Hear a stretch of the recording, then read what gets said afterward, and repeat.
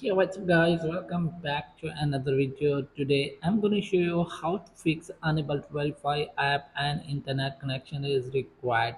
So let's get started without wasting any time. If you are trying to download any app in your iPhone, iPad or any other iOS device and facing this kind of issue, let me show you guys how can you fix this problem and install the app successfully in your iPhone. So first of all, close the page from here and now open setting app first. Scroll it down and now tap on general. Again scroll it down and now tap on VPN and device management. So if you have installed any beta profile in your iPhone, so make sure that you have removed it first from here. So remove the beta profile and close the page and again open setting app in your iPhone. So here tap on screen tab. So here tap on content and privacy restrictions.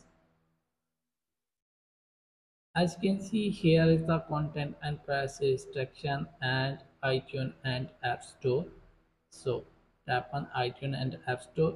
Make sure that installing app is allowed, and here you have to select required password on the don't required. So now go back all the way, and here tap on Apple ID profile. So now tap on media and purchases here. So now tap on password settings. So as you can see, here is the free download required password. So now toggle it off from here and now tap on done. Make sure that it has been toggle off. So as you can see, it has been toggle off. So now close the page and go to the Safari browser, and here you have to search the app that you want to install.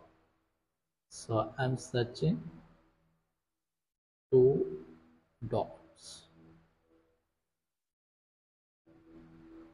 So wait for a few seconds. As you can see, here is the app, two dots.